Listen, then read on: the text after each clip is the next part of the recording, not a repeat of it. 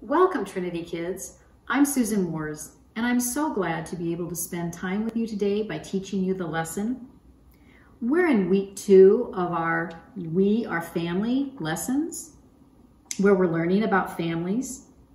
And speaking of families, our Trinity Kids family has a very special member. You may recognize her. Her name is Mary Camara, and she lives in Sierra Leone, Africa. One thing we are learning about families is that they take care of each other.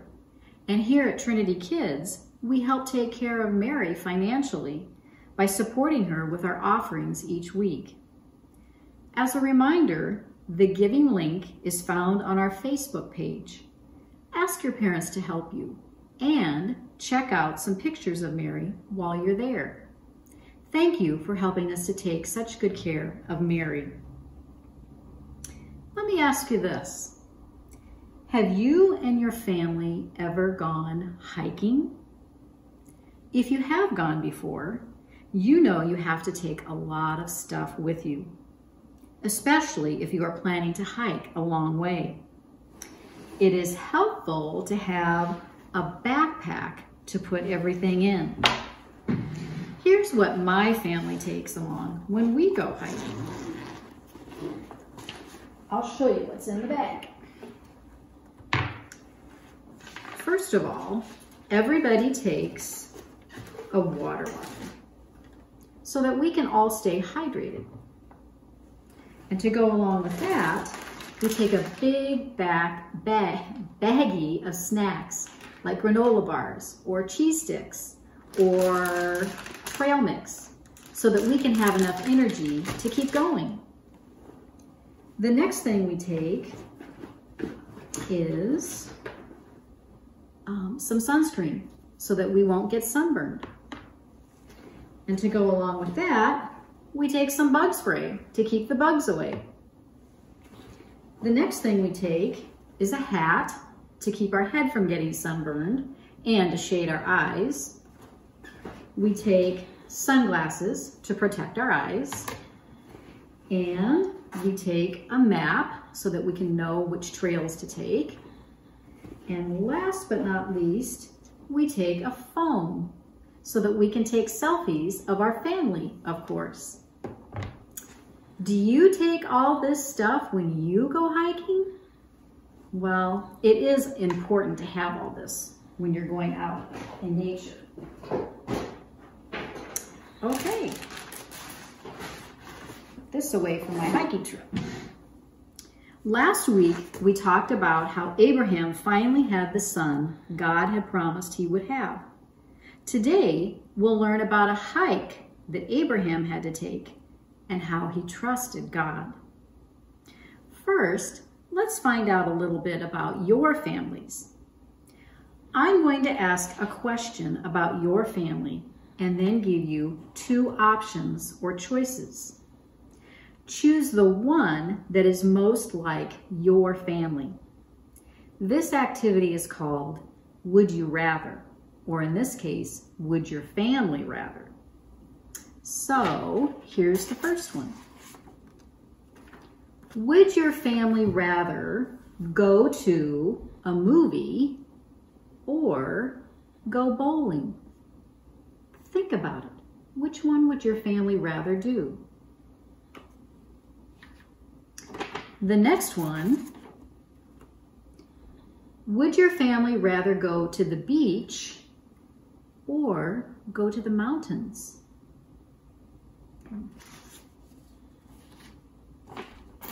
Would your family rather have a dog or a cat?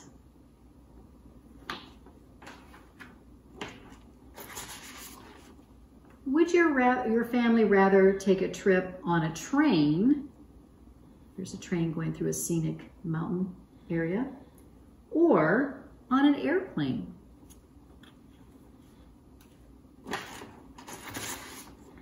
Would your family rather go on a hike or play a board game? And the last one to think about your family. Would your family rather cook and eat a meal at home or go out to eat? Were any of those decisions difficult to make? I know I would have had a hard time making a few of those choices. Well, in today's story, God gave Abraham a very hard choice to make. Let's look at the big idea before we hear the story, though. The big idea is on these 5 cards. And as I hold each card up one at a time, I'm going to have you read it out loud with me. Or you can have a family member help you read it. Are you ready? Drum roll, please. The big idea is God takes care of our families. God takes care of our families. That's good news. Even when hard things happen, we can trust that God is always with us, taking care of us. Let's get ready to hear a story from the Bible about how God took care of Abraham and his son. Our Bible story comes from the very first book in the Bible, which is Genesis. It's the 22nd chapter, and it's verses 1 through 18. Last week, we learned about when God told Abraham and Sarah they would have a baby. Does anyone remember what they named their baby? That's right. They had a baby boy who they named Isaac. Abraham and Sarah loved Isaac so much. Today, we're going to learn about something crazy that happened when Isaac was a little older. Our story will come from the Jesus Storybook Bible. I'm going to read it to you today. It's called The Present. God knew that his secret rescue plan could only work if Abraham trusted him completely. God had to make sure Abraham would do whatever he asked. So, a few years later, God asked Abraham to give him a present. Abraham liked giving presents to God.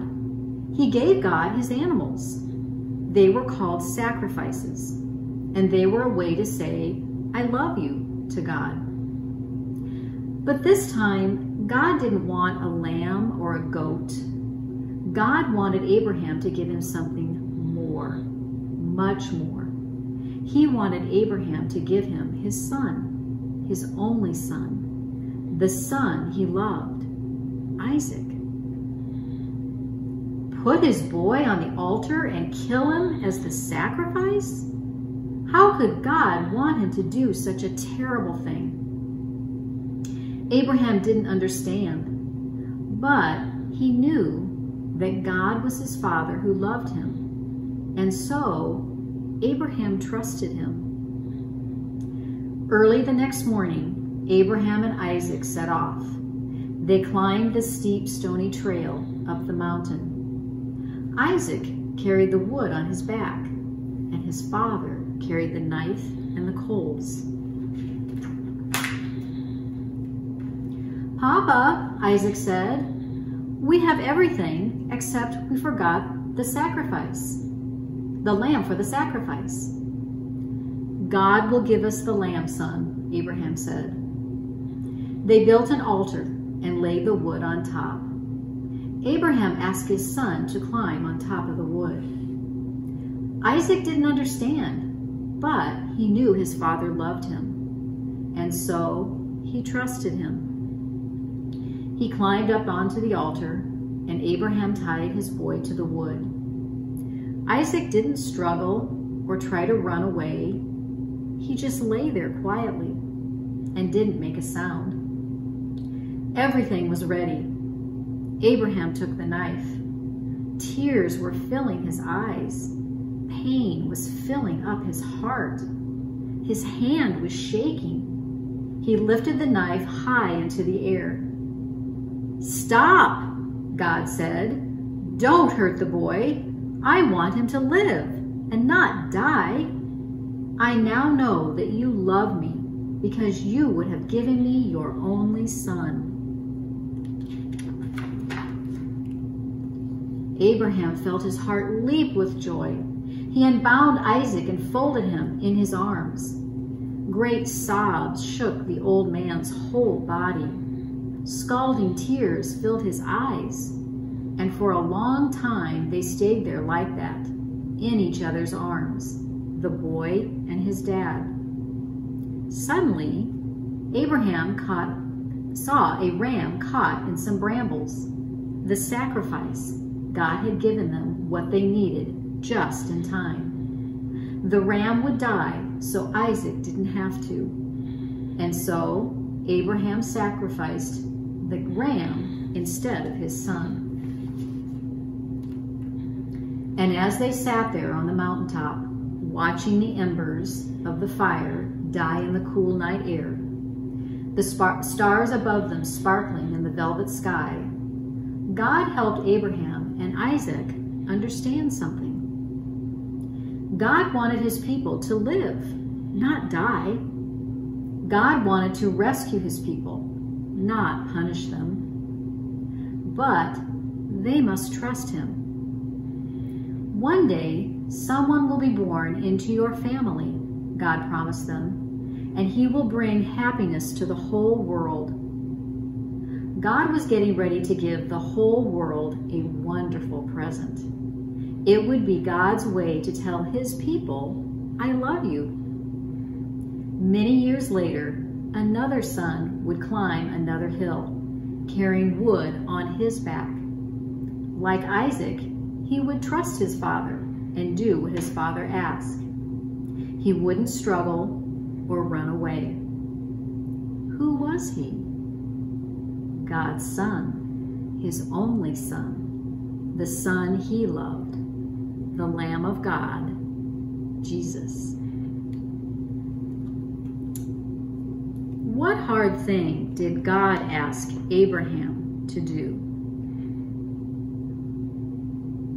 Yes, he asked Abraham to make a big sacrifice, to give up his son.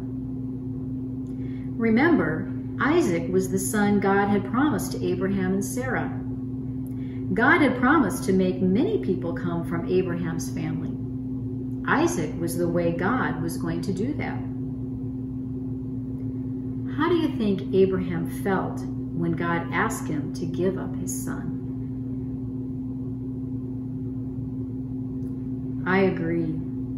It must have been very hard and sad and scary for Abraham to obey. He trusted God to know what was best for his family and did what God asked him to do. Abraham knew God would take care of them. What did Abraham tell Isaac when he asked about the sacrifice? Yes, he said, God will provide. Just before Abraham was going to give up his son Isaac, God did something amazing to take care of them. What did God provide? Remember, he provided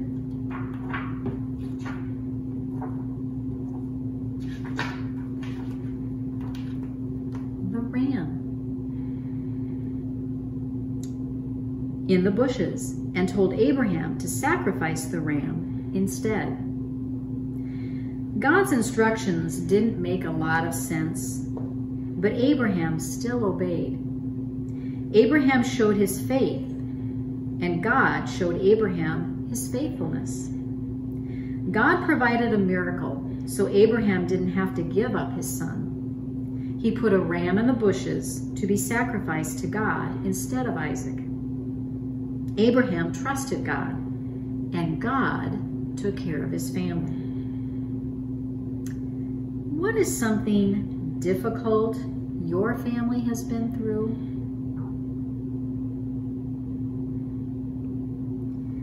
Is it easy for you to trust God in hard times? How can we trust that God is taking care of our family? We may have things happen in our families that make us wonder if God is really taking care of us. We may have hard times in our families. We may not always get along with our family members, or we may not get what we want.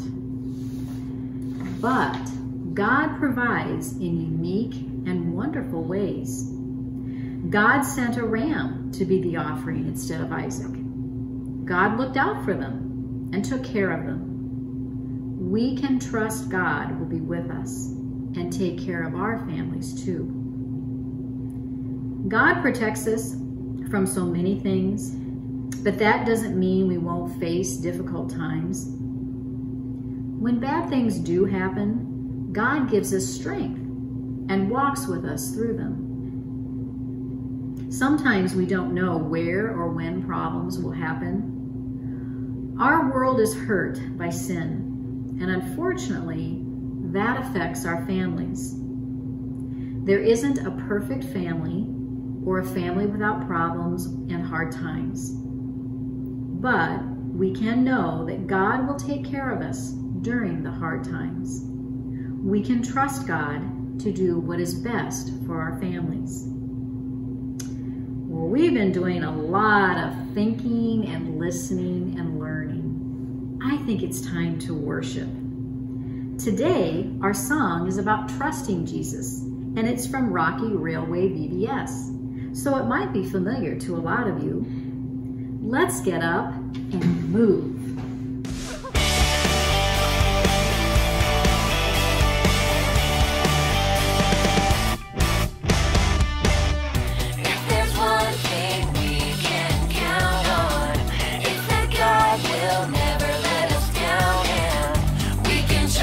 Everything he does, he keeps his promises, we know, because, yeah, the word of the Lord holds true. We can trust him, we can trust him, yeah, the word of the Lord holds true. We can trust him, we can trust him, yeah. Oh, yeah. One thing we can count on, it's that God will never let us down, and we can trust everything he does. He keeps his promises, we know, because, yeah, the word of the Lord holds true. We can trust him, we can trust him, yeah, the word of the Lord holds true. We can trust him, we can trust him. Yeah, the word of the Lord holds true. We can trust him, we can trust him. Yeah, the word of the Lord holds true. We can trust him, we can trust him, we can trust him, we can trust him.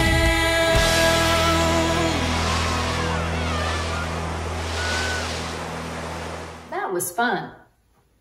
Let's take a look at what the Bible has to say now. Our scripture comes from the book of Philippians, chapter 4, verse 6. So let's look it up in the Bible. I do have it marked.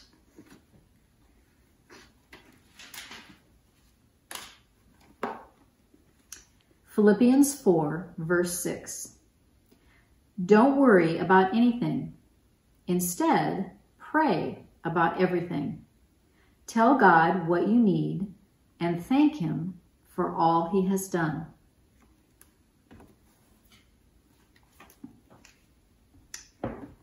Do you ever get worried or anxious about your family or situations you're going through? I know I worry about things from time to time. What does this verse say we should do instead of worry? That's right. This Bible verse tells us to pray about everything. Tell God what we need, and then thank Him for taking good care of us.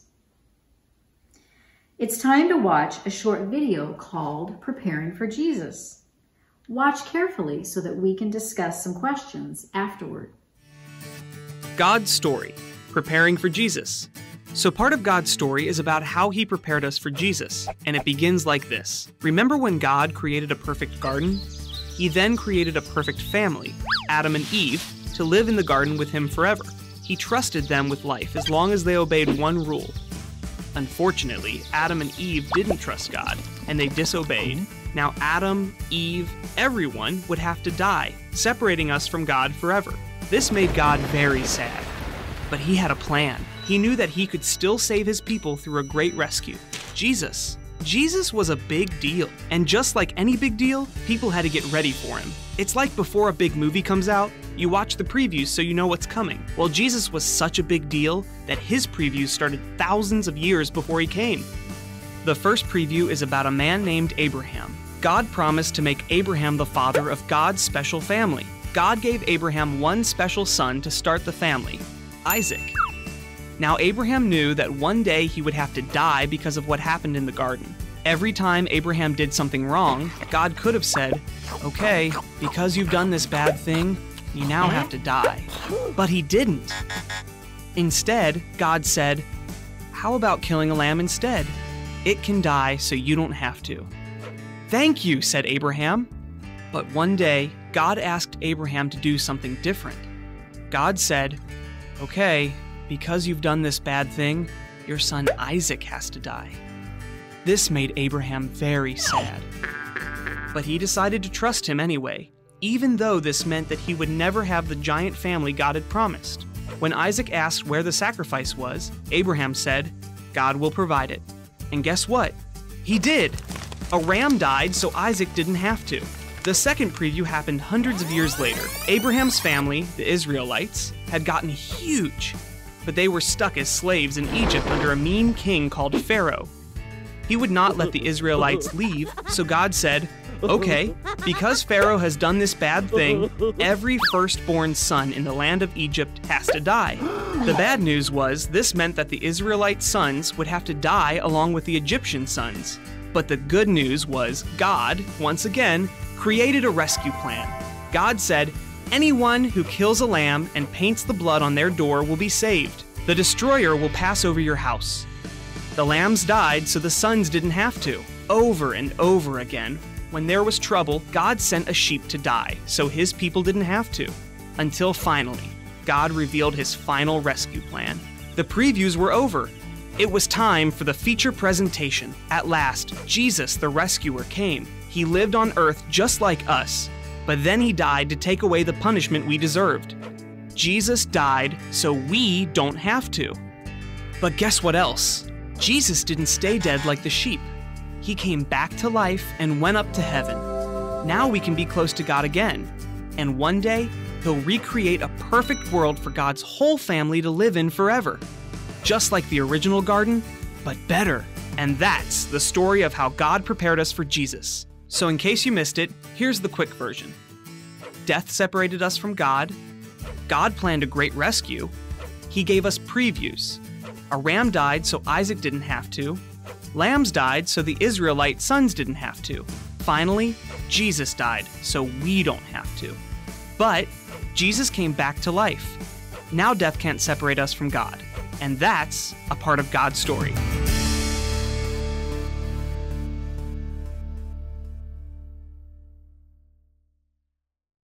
Welcome back. How does sacrificing the lamb or ram point to Jesus? It is a preview of how God would rescue us by sending Jesus to die in our place. Why did we need Jesus to die as a sacrifice? Because we are all born with sin inside us. That means we do things we aren't supposed to do. Abraham had no idea that the really big test God had for him would point people to what Jesus would do for the entire world. God's request made no sense at the time, but thousands of years later, we can see how it was a preview to what Jesus would do. God willingly sent Jesus to rescue us. Jesus willingly gave his life for us. God loves us so much that he sent Jesus to take the punishment we deserve for our sins. If we believe that Jesus died to save us from our sins, then we will live with him in heaven forever. That's good news. Now it's time to work on our memory verses. Okay. Our Bible memory verse for our We Are Family lessons is Romans chapter 8, verse 28. I'll read it first for you. We know that in all things God works for the good of those who love him. Say it with me. Romans 8, 28. We know that in all things God works for the good of those who love him. Now, there are actions that go with this Bible memory verse. I'll do the actions for you first. We know, point to your head, that in all things, spread your arms out in a big circle. God, point to the sky, works for the good, give a thumbs up, of those, hold your arms out in front of you, palms up, who love him. Cross your arms in a big X. Let's do it again together. We know that in all things, God works for the good of those who love him. Very good. Okay, our older kids have a second memory verse, and it comes from the book of Psalms 23, verses 1 through 3. And as you can see, it's quite long. The Lord is my shepherd. He gives me everything I need. He lets me lie down in fields of green grass. He leads me beside quiet waters. He gives me new strength. He guides me in the right paths for the honor of his name. Both of these verses are excellent ones to remember. Okay, let's spend some time talking with God in prayer. Would you pray with me? Dear God, thank you for loving us and for giving us our families. Help us to trust you to take care of our families in both the good times and the hard times. We love you, Lord. In Jesus' name we pray. Amen. Well, we've reached the end of our time together today. But one last thing, be sure to check out our Trinity Kids Papio Facebook page to check out the extra activities that you can try with your family at home. They'd be a great way to spend time with your family. Thanks for joining me at Trinity Kids today. Have a great week and take care.